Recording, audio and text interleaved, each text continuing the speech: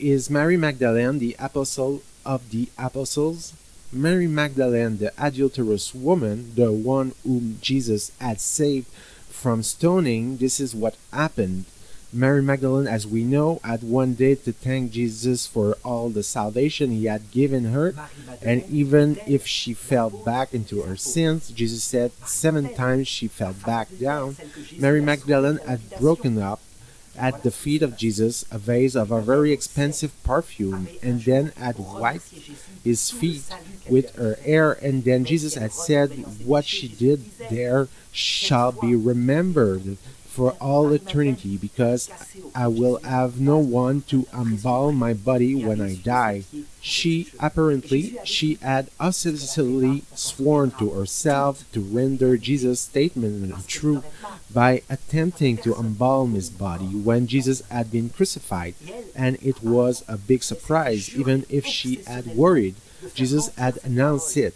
She thought of only of one thing, to embalm his body and do the honors of death, really put all her heart into it. During the Passover, while she had been with apostles locked up in the house because the Jews never go out during the Passover, they cannot work, so she had spent her time preparing the perfumes, the spice, in order to go on Sunday morning, the first day of the week, to the tomb to embalm the body of Jesus.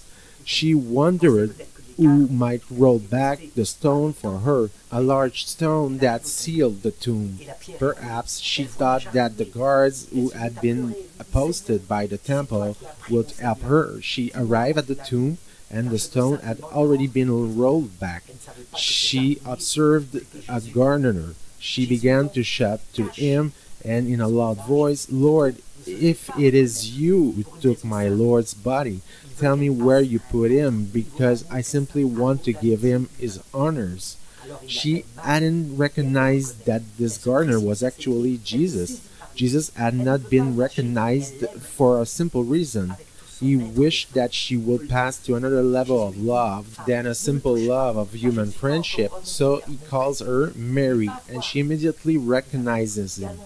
She then rushed to him. She grabbed him by the feet. She didn't want to let him go, as she loved him with all her womanly being, you may say.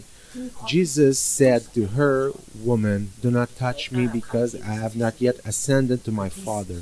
But go and visit my apostles and tell them that you have seen me risen." This had been with Mary Magdalene, had so done immediately.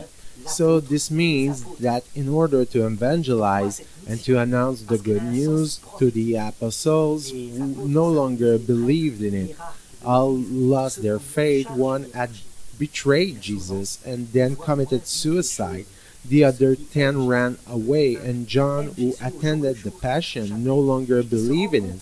He had seen so much misery. It had been therefore Mary Magdalene who announced this, which meant that she had been indeed the apostle of the apostles.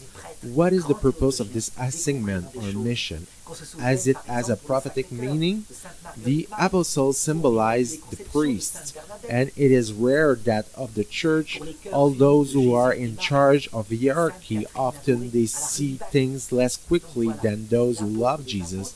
The little people who love Jesus from day to day with their rosary and who realize the gospel truth much faster. This is what Mary Magdalene symbolizes. Throughout the history of the church, constantly through apparitions, often the women, sometimes to shepherdesses, priests, great theologians will discover things. Let us remember, for example, to the sacred heart of Saint Marguerite Marie, for the Immaculate Conception from Saint Bernadette, for the United Hearts of Jesus and Mary from Saint Catherine Labouré at 140 Rue du Bac. So there you have it, the apostle of the apostles, the one who gives the apostles the deep discovery, the mystery hidden within the revelation. It is often the poor faithful women, sometimes poor sinners, but faithful in prayer. The Holy Spirit wishes to do like this, and the apostle, bishops, archbishops, popes, must listen to these humble people who sometimes paid dearly, like Marie-Madeleine, who had not believed at all the fact that they have assignment or mission to announce certain news issues.